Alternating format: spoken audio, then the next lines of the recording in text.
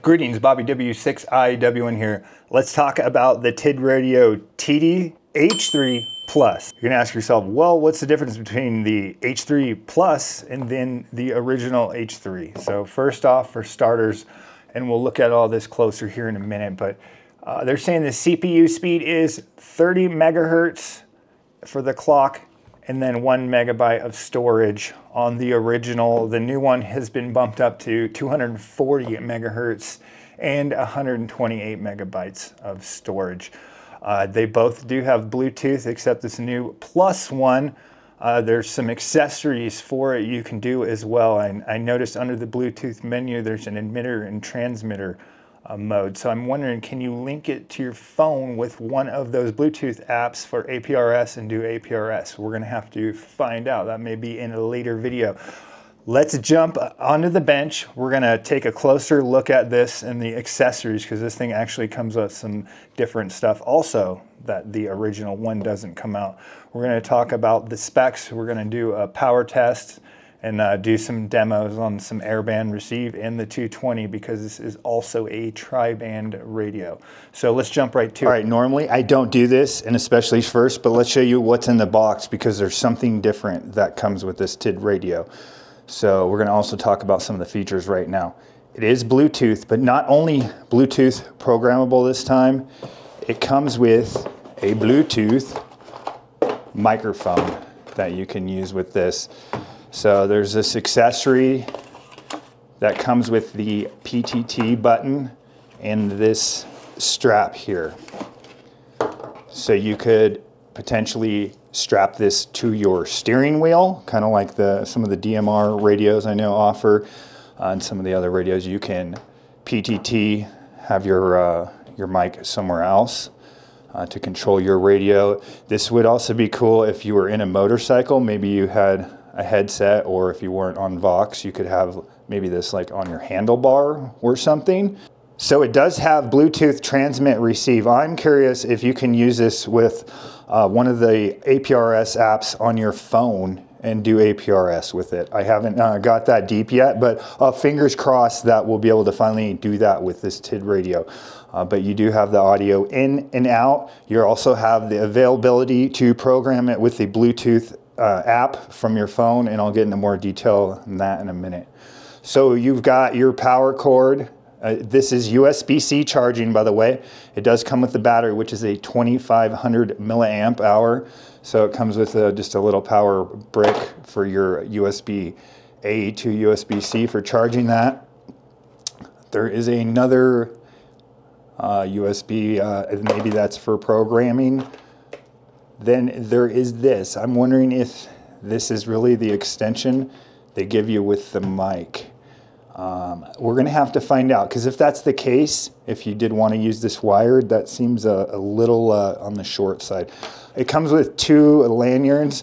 I'm assuming one is for this unit. This also comes with a clip. I already clipped it on. I like this clip better because it just slides in. There's a tab. I think I can pop it out like that. I might need a screwdriver. But yeah, you just pop it in. The normal clip for the radio does have the screws. These are a little bit more difficult. It goes on the battery. I mean, it's not that bad. You got to put it in spot, put in the screws, but sometimes you got to put a little pressure. No big deal. So in the button thing comes this big manual. I'm going to have to give it to Tidradio or TID radio, whatever you want to call them. They've stepped it up a notch with these manuals. There's a lot of step-by-step picture. Here, let's get a little closer in here. They're going to give you a step-by-step picture.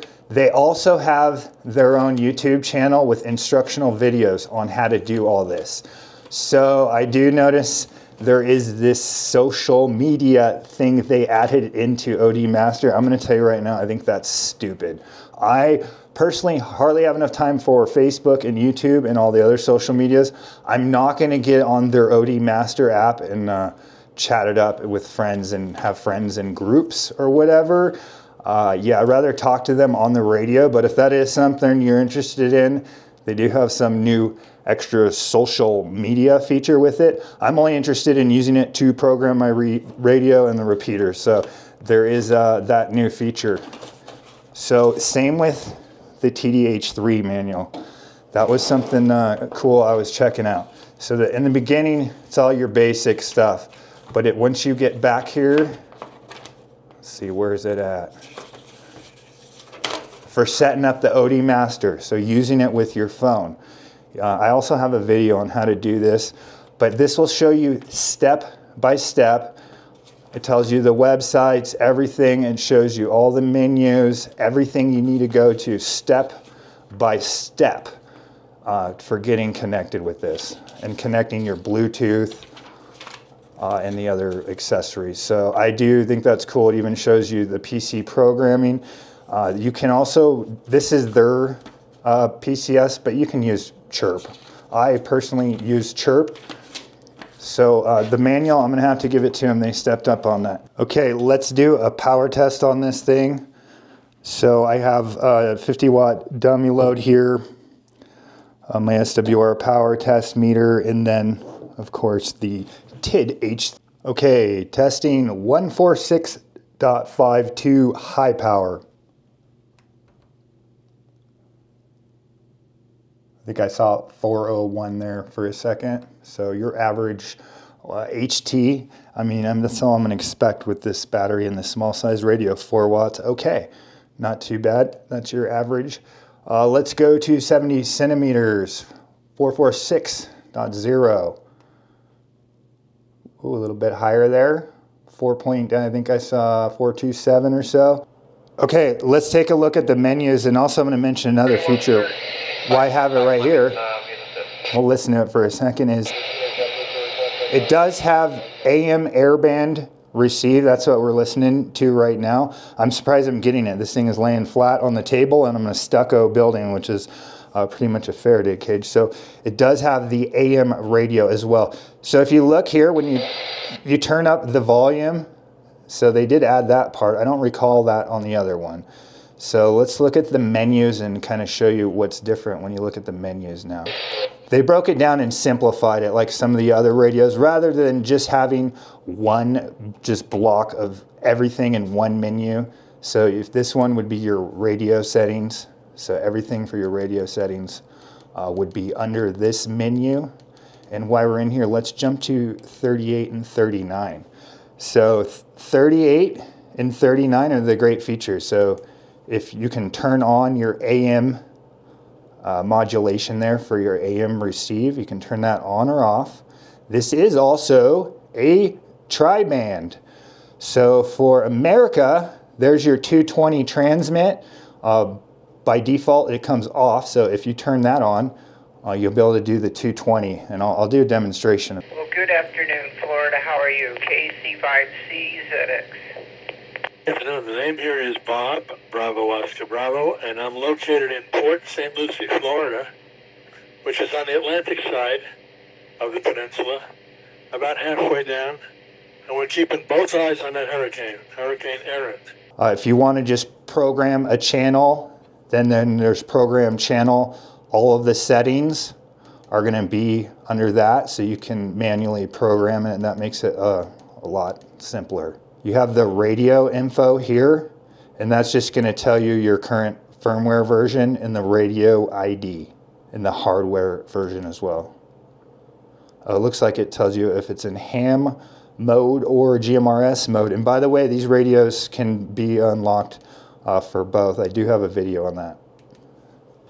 Okay, so the receive range on this is kind of iffy. I do punch in all the way down to 18 megahertz and then up to 600 megahertz. However, this doesn't have the hardware in this to handle that. I did do a test in the past where I put it, my HF radio on 17 meters, and I had a dummy load and I transmitted right next to the radio. It did kind of, it did hear something on FM. But yeah, I wouldn't rely on that. So you're going to have your tri-band, you're going to have your 2 meters, your 70 centimeters, your 220. That's transmit and receive. And then you're going to have those basic frequencies of the UHF, VHF on the receive on this thing. But the dials do show that it goes from 18 to 600. Okay, let's jump over to Tidradio's website and take a peek and see what they have to say. So this is their literature on the TD-H3 Plus. So it looks like 8 bands, including airband, on the receive for this. Wireless copy, so you can actually clone an H3 to an H3. If one's programmed, you can use the Bluetooth to clone an entire radio. I've done it before. It was actually pretty nifty. I did it for a guy at work. Your DTMF remote locking and call type USB-C, compatible with Bluetooth devices, global intercom via app. So that's, I think, where their app comes in. It's not just a social media. It looks like it's kind of like a Zello or whatever app where you can VoIP through that.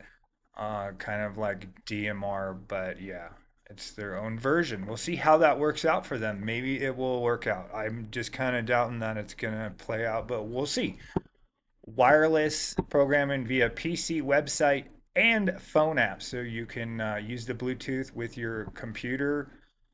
You can, apparently they have a PC website programming. I have not experimented with that, but you can use the phone app.